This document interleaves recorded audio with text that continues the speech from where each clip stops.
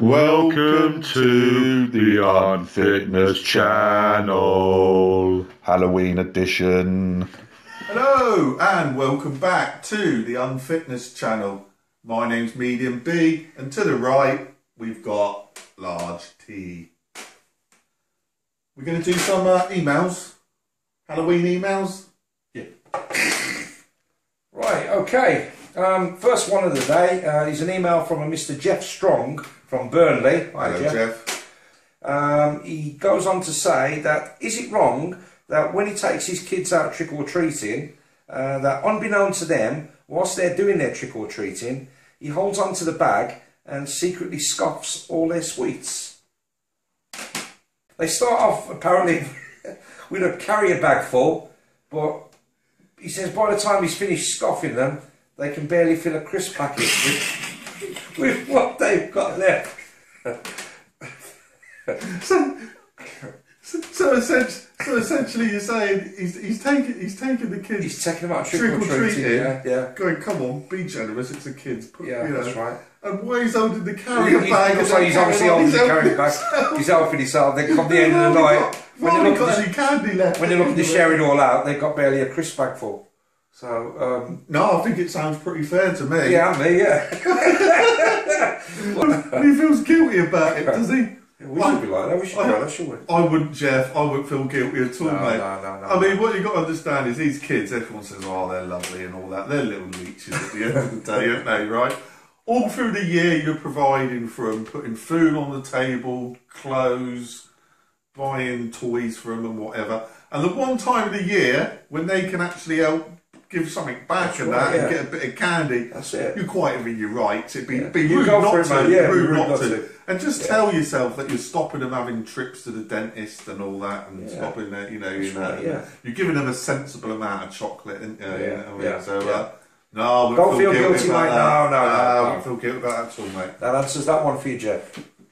Okay, we go on. We've got an email from Mr. Alan O'Kane of Cheshire. Hello, Alan. Hi, Alan. He asks, is it okay to eat pumpkins? Because he's worried that they may be too healthy. He thinks that if he starts with pumpkins, then it may lead to other vegetables, which at the end of the day are obviously far too healthy.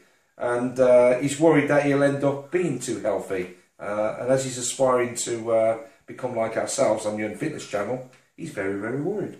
And he's right to be. Very clever. Got some clever people here, isn't he? Right. What he's saying is, you start off with these pumpkins, then you end up on a slippery slope, having normal vegetables, and then before you know it, you're down the gym and you've lost in the fitness world. Alan, don't worry about it, mate. Don't worry about pumpkin pie. Look at all the pastry that you need to make a pumpkin pie.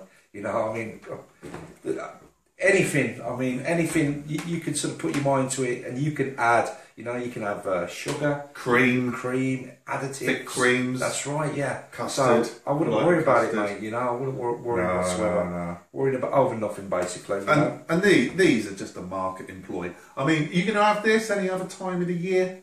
No.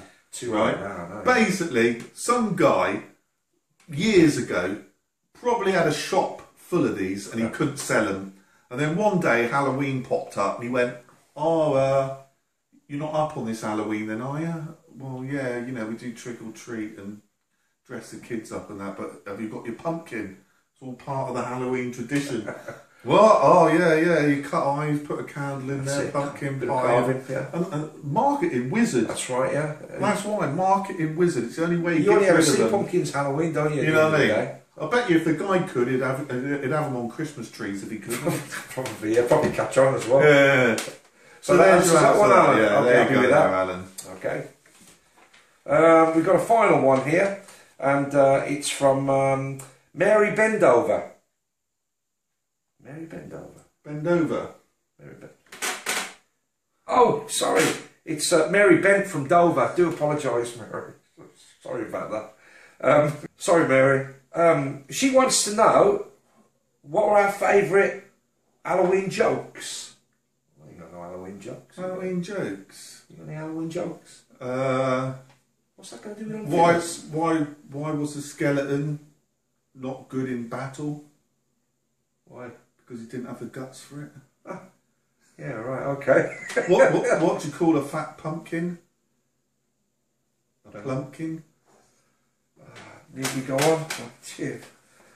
Oh dear me, Mary. I've got some jokes, right, but they're not sort of like appropriate for this particular part of the show. If you want me to email them you privately, I'm happy to do that. You know, I don't know if there's any Halloween connotation there, but you know, that reminds me. Did you have an experience or something that was a bit like Halloweeny a few years back when you were driving?